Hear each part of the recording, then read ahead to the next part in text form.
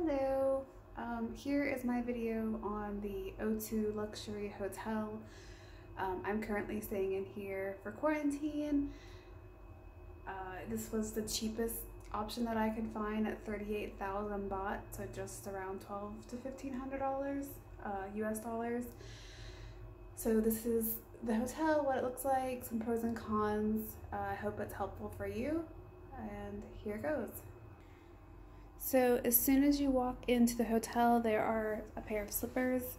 Unfortunately, my feet are huge. They don't fit in these, so if slippers are something you actually want to wear, I'd recommend bringing your own if you're anything over like a size 6, because I'm like a size 10. There's no way those are fitting on my feet. So anyways, you walk in, there are 2 beds. Excuse the suitcase overflowing. I have way too much stuff, so I wasn't quite sure where to put everything. This bed is not made up. It has a sheet on it, but it doesn't have any blankets, but this one is. They actually only gave me 1 pillow the first night, but there was a pillow up there. So I grabbed it and wrapped a towel around it, and then when the cleaning people came 5 days later for the first time after my COVID test came back negative, they allowed me, or they changed the pillowcase and put a pillow on it, or a case on it, and I was allowed to keep the second pillow. It has a little table. Excuse all of my stuff. It has, you know, the TV remote, light switches, and phone. Smoking is not allowed in this room, but it is allowed in some other rooms, and I can sometimes smell it, but I'm very aware of cigarette smells, so it may not be an issue for you. But anyways, as you walk in, the first thing on your right is your counter. On your first day, they will have 18 huge bottles of water. I'm on my 10th or 11th day, and I haven't even started the last pack, but I also don't drink enough water, so that could be the problem. They also have a pretty large TV on the wall. I haven't used it, no idea what's on it, but it's there if you have like a Fire Stick. I know a friend of mine has put her Fire Stick in her hotel room, and she's been able to watch it. They have a kettle, which is awesome. They have 2 teacups and 2 glasses here. These are actually silverware from my meals, so that they don't just leave that in here. They also have some nice hand gel, which was sweet of them, and a flashlight for, I guess, if you lose something under the bed or something. I don't know, but it's there. And then they also provide you with a thermometer that you have to take twice a day. Also, the hotel has these little cards. So your first COVID test will come back on day 7, and you'll get your form that says you are COVID negative, and they will give you a yellow card. Then on your 11th day, I believe, they do another test. Maybe it's your 10th day, whatever it is, they give you another test, and if it is negative, they give you a green card.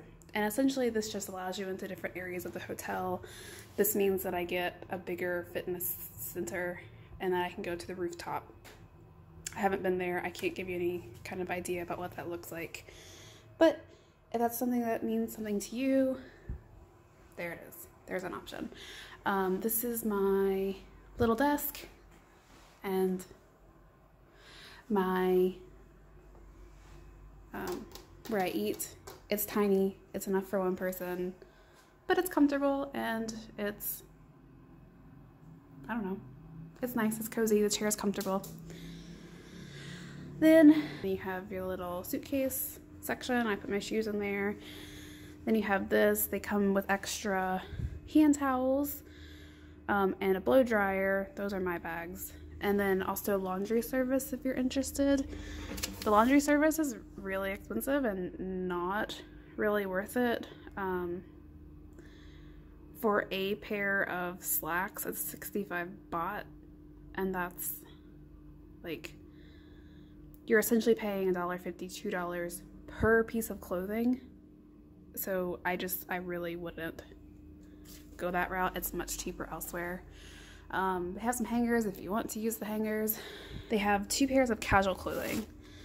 And what these are just like, I don't wear these. I actually wear my pajamas because these aren't terribly comfortable for me.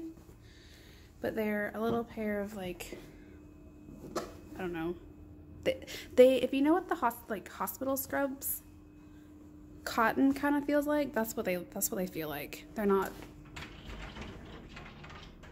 I don't know. I don't wear them because they're not very comfortable, but if that's an option for you, that's fine. Then you have the bathroom. So you walk in, you have your sink. They actually have 2 glosses, but one of my glosses is out there because I actually use my glosses to paint. They come with shampoo, conditioner, some hand soap. They came with a toothbrush. I don't use it. And like cotton buds and some other things. It does come with a little tiny vial of toothpaste, but you should bring your own because it's not enough. Then you have all of your towels. I've used these towels, so.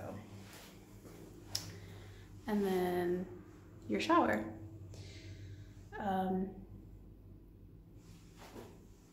Yeah, so that's that. And then lastly, have your balcony. So this is my balcony. Goes in here. And there's a little chair out there, and you can kind of see outside. But it looks, you know, a typical balcony.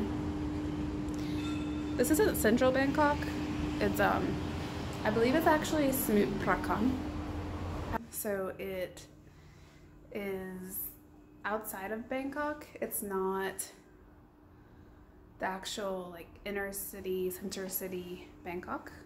So it's not nearly as loud as it would be if you were just standing in Bangkok. So it's pretty nice. I guess now just like pros and cons. The pros, it's really affordable here. It's 38,000 baht, so it costs, you know, 12 to 1,500 US dollars. I don't know that exact number, but it's cheap. For 2 weeks. The food is okay. It's all Thai food. There's very little Western food, so if that's something that is important to you, there's very minimal Western food, and it's definitely more of a Western fusion kind of food. So if you want Western food, they don't have much, but their Thai food's good, so that's something to keep in mind. It's affordable. The beds are really comfortable. They're kind of a medium softness. They're not soft, they're not hard, so they're really nice. The staff here is really nice. They're really accommodating, and they keep in touch with you regularly. They're really awesome. You get to go to the fitness center later as you get on the 5th day when you get COVID negative. It is outside the fitness center, so it's hot. So if you go at night.